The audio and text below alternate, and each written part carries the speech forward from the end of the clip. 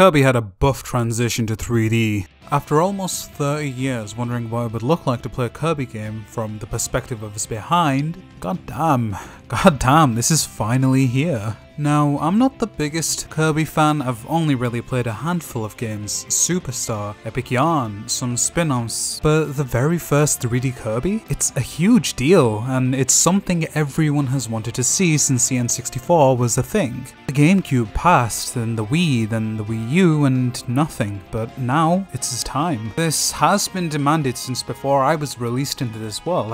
How has it taken them this long to do it? According to Games Radar, Shigeru Miyamoto went over to HAL and showed the guys Unity. What preceded was, and I quote from the man himself, bonkers. Look, there are middle-aged men losing their f***ing mind over this little pink guy. I'm a quarter-aged man and I'm losing my f***ing mind over this pink guy. Everyone's played this demo by now, and I mean, everyone loves it. I won't lie, I was pretty concerned when they showed this in September as a first try at 3D Kirby. It could totally have been jank, but this demo has reassured pretty much everybody. The demo starts off what I assume is just the first small chunk of the game, a few levels, and a finish. For stars, a story slash concept slash ramblings of a crazy man. A bunch of animals are capturing Waddle and other Kirby friends, and they're led by, I assume, a possessed DDD, which is a new and fresh idea as we all know. This is set on Earth in like 7 million years, so if there's no radiation in Wonderland level, I have to assume DDD showed up one day and just decided to end our race. Really, the possibilities for this game, it's limitless. It's our world completely destroyed from some kind of disaster. Kirby also has a new friend who's missing a chunk out of, her? It? I think it's a name. I'd like to eat it. So many people are saying it will transform into an eldritch creation. It's gonna betray you, blah blah blah. But, well, I have a question for all those people. No, that's my question. No, mark my f***ing words. This is gonna be the one time it stays good. I know for a fact that HAL Laboratory, they're just trying to trick us. Graphics and attention to detail in the environment is just great to look at. It's so radically different for a Kirby game, as usually not in a bad way. A lot of the textures and objects usually look very smoothed out and not bland, plain in a way. But this new game feels like it has a lot more of a detailed art direction. You look down into the roads, the buildings, there's rust, visible age and wear and tear, and pretty much everywhere. Really helps set in that this is a new world. This place it's kind of a wasteland, but it's set against how vibrant and warm the nature part of the game looks. Green greens, plant and flower. I love it. This is, for me at least, one of the best looking games on the Switch right now. It's just, god, it's so great to look at.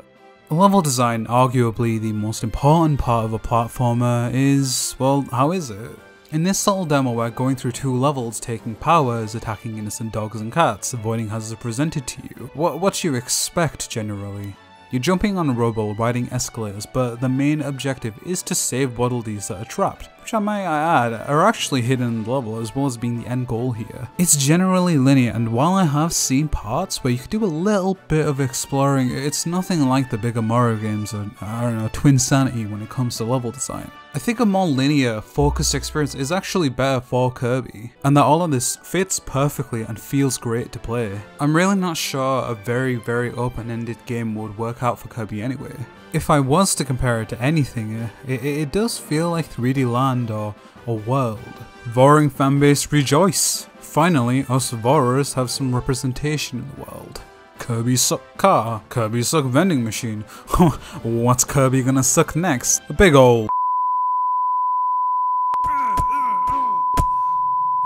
that is not my skin color.